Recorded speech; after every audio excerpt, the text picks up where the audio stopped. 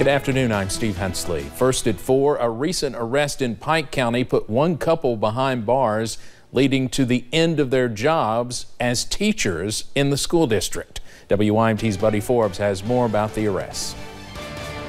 The Pikeville Police Department responded to 2 different drug-related traffic incidents within about 6 hours earlier this week, arresting 2 teachers in Pike County, one of them twice. Officers say Joshua Priest was first arrested Tuesday just before 6 p.m., charged with operating a vehicle under the influence of a controlled substance, no registration receipt, and no registration plates. They say he was released from jail later that night and arrested again at around 12 a.m.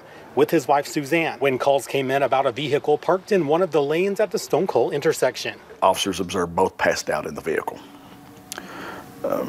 Officers put in their citation that they observed the vehicle was running and was in drive. Pike County School Superintendent Dr. Reed Adkins says as soon as the district was notified, they set up a meeting with the Priestes. And this morning, Joshua resigned while Suzanne was relieved of her duties pending further investigation.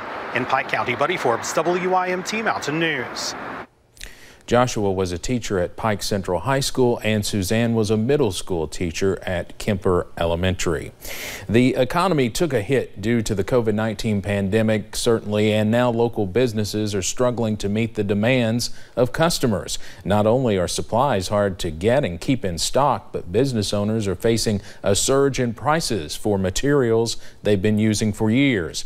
H&D Heating Supply in Hazard is one of those businesses, and so they say the problem is likely not going away anytime soon. No win situation there. It's just a lot of shortage. Equipment has been slow getting. There's some brands of equipment that just can't get right now. It's going to be tremendously backordered until January or February possibly. We'll hear more later from Nichols and another business suffering from supply shortages in our area tonight at 6. In his Team Kentucky update today, Governor Beshear painted a bright picture of Kentucky's economic future, mentioning major projects like App Harvest in eastern Kentucky, a paper mill in western Kentucky, and a community wellness facility in Boyle County, all as job creators and economic drivers throughout the state. He also highlighted the major announcement earlier this week from Ford that many of the batteries to power their future electric vehicles will be built right here in the Bluegrass. We set out to build what we believe are the largest electric vehicle battery plants in the country right off I-65 in Hardin County. The plants represent a $5.8 billion investment that's expected to create 5,000 new jobs.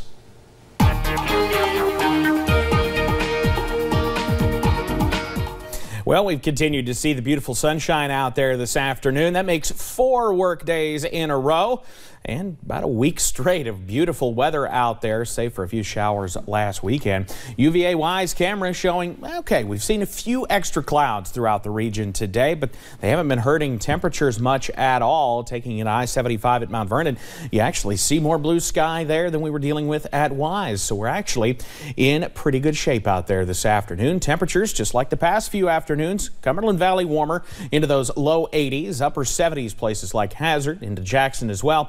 Slightly cooler with a few more clouds over into the Big Sandy with those temperatures in the mid-70s at this hour. You see some of those clouds working through places like Lawrence, Martin, and Pike counties into parts of Wayne, Mingo, and Logan counties in West Virginia, and a few more clouds trying to work into the Cumberland Valley, but not quite there yet, except for the far southwest reaches of Wayne County, Kentucky, that is.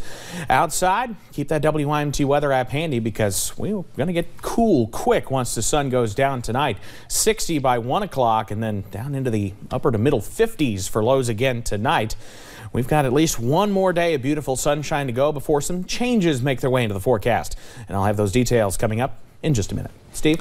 Evan, thank you. Memphis police say they have a suspect in custody after a student was shot at an elementary school in West Tennessee today. Investigators say a 13-year-old was shot at Cummings Elementary School in Memphis this morning.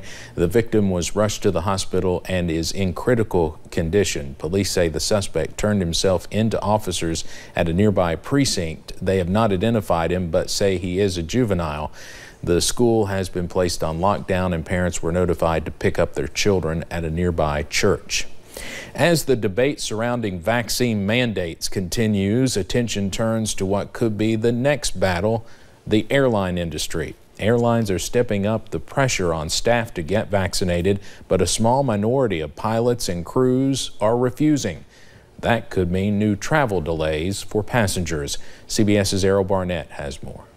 As people start making holiday travel plans, pilot unions are warning that staff shortages could scramble family vacations when the federal vaccine mandate takes effect. How could holiday travel be negatively impacted by a vaccine mandate? Well, if in fact the pilots who are not vaccinated are put on unpaid leave or terminated, that's more than 4,000 pilots at American Airlines that will not be able to fly.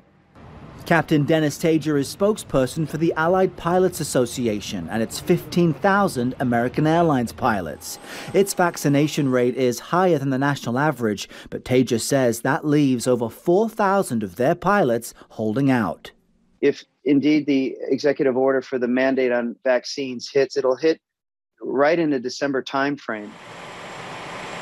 So both APA and Southwest's Airline Pilot Association are asking for exemptions before President Biden's executive order mandating vaccines takes hold. To vaccinate or to not vaccinate. Transport Workers Union Local 514 President Dale Danker voiced his resistance to the rule. I just don't think the government ought to give a company the right to violate the privacy between you and your doctor and your personal health. This comes as the termination process begins for almost 600 United Airlines staff who refuse to comply with its mandate. That number is dwarfed by the more than 66,000 who are vaccinated. American Airlines CEO Doug Parker is pleading with his staff, but not requiring them to do the same. Please go get vaccinated now before the end of this month, because we're all going to get vaccinated before too long, one way or the other. Now, we should note both Tager and Danker are fully vaccinated themselves. They just disagree with across-the-board government mandates. But the data on this is clear. When airlines like United initiate their own across-the-board vaccine mandate, it works. Errol Barnett, CBS News at Reagan National Airport.